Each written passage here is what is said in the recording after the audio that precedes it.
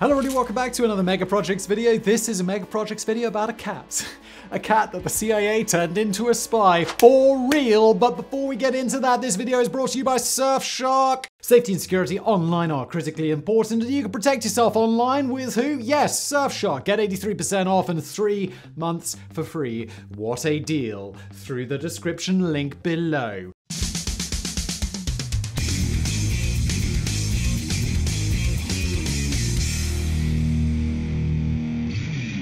The Cold War saw some wonderfully bizarre forms of espionage, from the CIA's Insectothopter, an unmanned aerial vehicle as small as a dragonfly, umbrellas that fired poisonous darts, shoes that contained cameras, and lipstick with a 4.5mm gun concealed inside, to the wacky attempts by the Americans to read minds, a topic that we've actually recently covered here on Mega Projects, called the Stargate Project, which has disappointingly absolutely nothing to do with the Stargate TV show.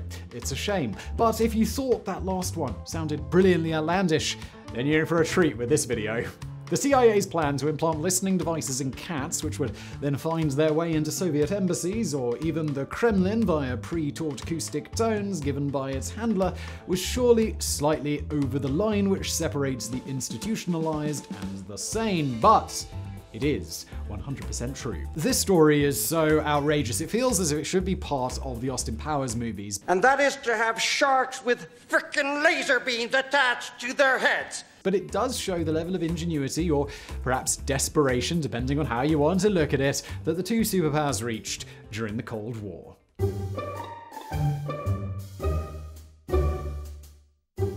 What more can be said about the surreal, preposterous period between the end of the Second World War and the collapse of the USSR in 1991, known as the Cold War? Well, hopefully a lot more, because it's a source of excellent videos for this channel. It saw a monumental leap forward in terms of military technology, and with this hardware, the Soviet Union and the Americans, along with its allies, went toe-to-toe in a global destruction game of cat and mouse. Now, if you're interested in the Cold War, well, we've done numerous videos on it, ranging from specific military hardware to the nuclear arms race and its decline, so do check those out. I feel that every other video on this channel is about the Cold War. But while nuclear weapons, gargantuan submarines, and next-generation spy planes might have grabbed most of the headlines, the Cold War was often fought on a more micro level. The two sides were seemingly willing to do whatever it took to gain the slightest upper hand, and well, this led to some of the more unusual spying and military methods. That previously mentioned Stargate Project, well, the CIA spent 20 years trying to use mind reading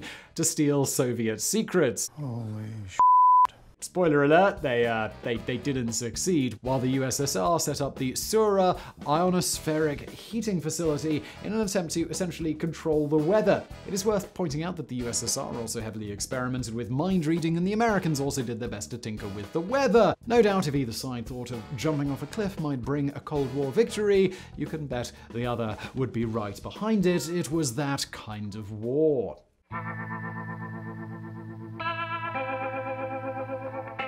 The idea of using animals in war certainly isn't necessarily outrageous, and it has been done for thousands of years. Let's not forget that humans have ridden horses into battle since around 900 BC, and Carthaginian general Hannibal famously used elephants to smash his way to Rome in 218 BC. Staying with the legendary Hannibal, after his defeat to the Romans, he resorted to launching poisonous snakes via catapults at enemy ships.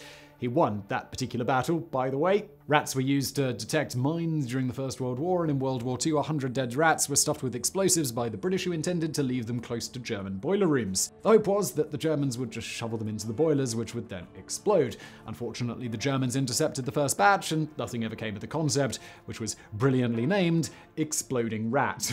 I feel like code names should have been a thing, guys. It's like, I wonder what this project's about. Maybe it's got something to do with bombs in rats, just maybe. Pigeons have long been used to carry messages, and quite unbelievably, or not so considering the subject of today's video, research was done during World War II to examine pigeon-based homing devices for missiles, but again, nothing ever came of this. Also, in World War II, the US came remarkably close to using bats with small incendiary devices attached to them in what was Project X-Ray. So close, in fact, that Americans managed to set fire to the Carlsbad Army Air Auxiliary Base in New Mexico after the bats roosted under a fuel tank and incinerated the test range. Then we come to man's best friend. Nowadays, dogs are probably the most likely animal to be seen on the battlefield, with one even included in the raid that killed Osama bin Laden. They are used to detect explosives motive, search for survivors after major disasters as an excellent method of intimidation, and also to boost the spirits of the troops. Not really, I made that last one up, but probably. If you've ever had a ferocious German shepherd bearing down on you with a deranged homicidal glare in its eyes,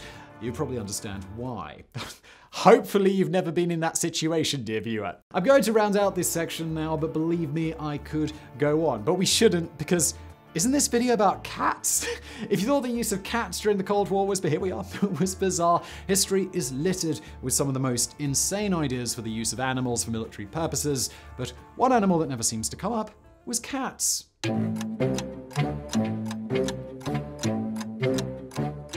When you think about their more fearsome cousins, tigers, lions, panthers, leopards, etc., does the idea of cats being used in combat sound so ridiculous? Well, yes, because they're very small. It's like tigers. Oh, cats. Oh. Now, I know I've just said that the use of cats never seemed to come up, but there was at least one potential attempt to use them around 2,500 years ago. You see, the Egyptians rather revered cats, and harming them was firmly against their religious beliefs. With this in mind, during the Battle of Pelusium in 525 BC between the Achaemenid and Egyptian empires, the Achaemenid forces were said to have deployed cats on the battlefield as a psychological weapon. If the legend is accurate, the Achaemenid soldiers approached the Egyptians with cats in their arms. Fearing that the arrows would kill the cats, the Egyptians held their fire and went on to lose the battle. There are plenty of question marks over the validity of this story. It is, after all, a legend, but it would be a pretty cool image.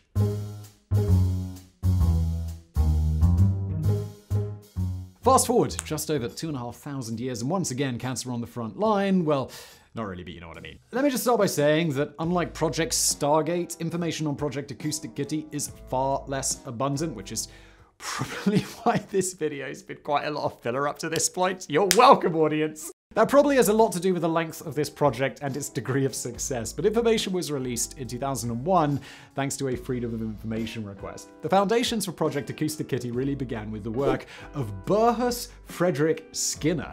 Burrhus, that's a name and a half. An American psychologist who did some pioneering work on how to shape an animal's behavior through reinforcement in a controlled experiment. The Skinner box, an experiment started in 1948, also known as an operant conditioning chamber, was where an animal could be rewarded or punished for certain behaviors. Probably its most famous case was that of rats, which were trained to press levers to receive food. Over time, Skinner found that by tailoring the reward system, he could elicit specific behavior from the animal. While these ideas were a hell of a long way from inserting listening devices into cats, most agree that the CIA took particular interest in Skinner's theories of just how far animals could be trained. Now, one thing that's far from an untested theory is the glory of today's sponsor, Surfshark. Surfshark have a singular mission, a singular goal in their company life, and that is making sure your online experience is all nice and safe. Look, you're online right now, and the internet is a scary place. There's lots of people out there. There's companies that want to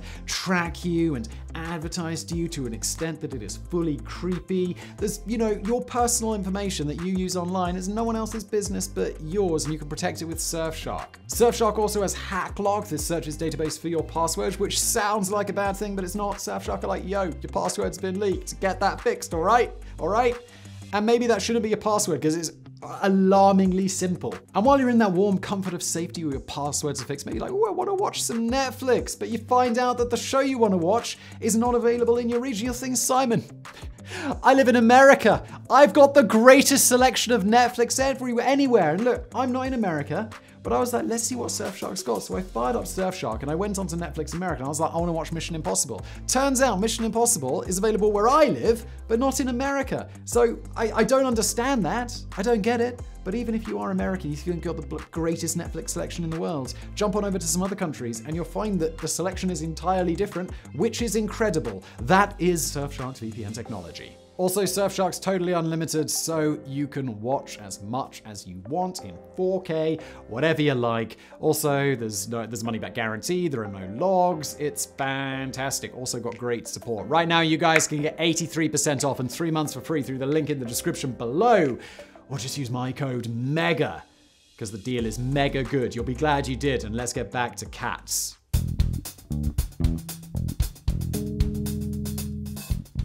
In the mid-1960s, the CIA began researching whether similar methods could be used to train cats and dogs to do certain actions.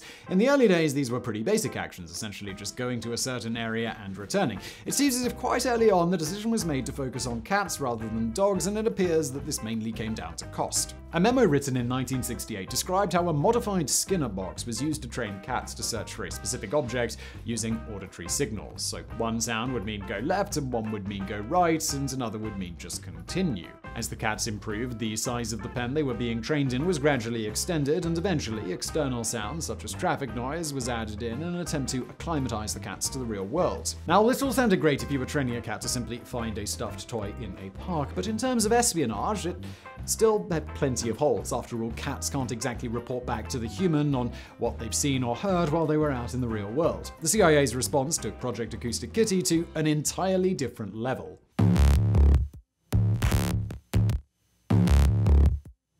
For the animal lovers out there, this is where things get a little squeamish, but you knew it was coming. The CIA decided to implant not only a listening device, but a power source, a transmitter, and an antenna inside the cat. No doubt it would have been fairly easy just to place all of that in a large collar, but they couldn't take the chance of it getting discovered. As you can probably imagine, this was far from straightforward.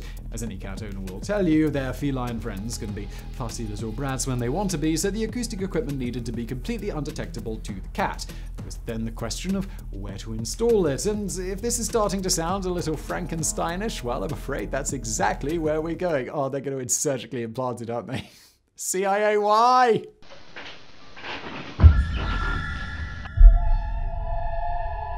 Working with outside contractors, the CIA developed a 19mm transmitter along with an antenna that would reach from the cat's skull down its tail. In an ironic twist, the best place for the transmitter was to be found inside the cat's ear canal. The batteries were another serious hurdle because they needed to be small enough that the cat or anybody else couldn't detect them, but large enough to provide sufficient power to complete Felix's mission. Remember, this was the 1960s and most batteries looked like large lunchboxes. Once the CIA felt they had the right equipment and the right locations inside the cat, a series of tests were carried out on dummies, and with that out of the way, they turned their attention to living creatures.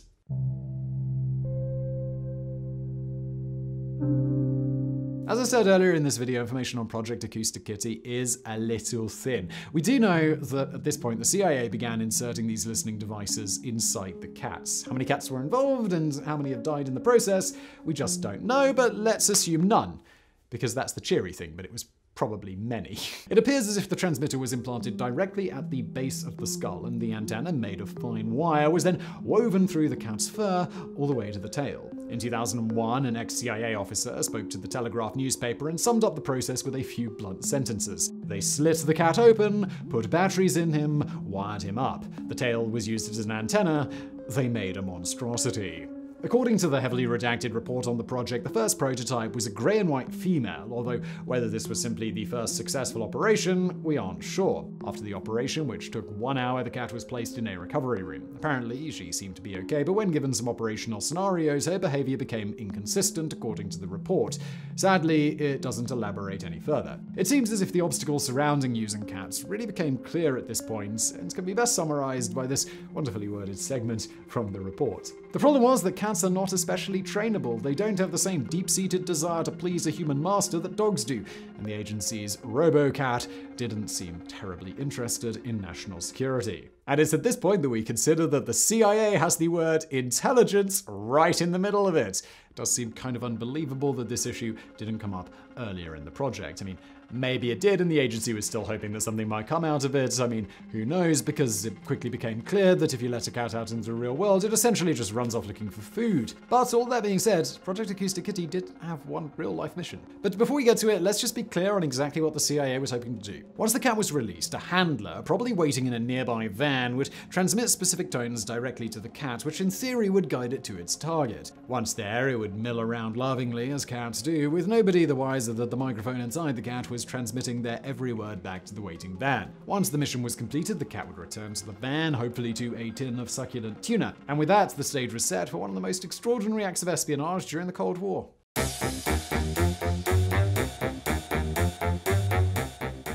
Unfortunately, we know fairly little about the first Acoustic Kitty mission. According to the report, the cat was tasked with eavesdropping on 2 people sitting on a park bench. Some say that these were 2 Soviet agents, but there's no confirmation of that. The cat was released from a van and began making its way across the road towards the park when, bang, it was hit by a taxi and killed. I mean, you really couldn't make this stuff up, could you? Apparently, agents quickly retrieved the body of the fallen agent to save any uncomfortable questions from being asked as to why the cat appeared to be half robot.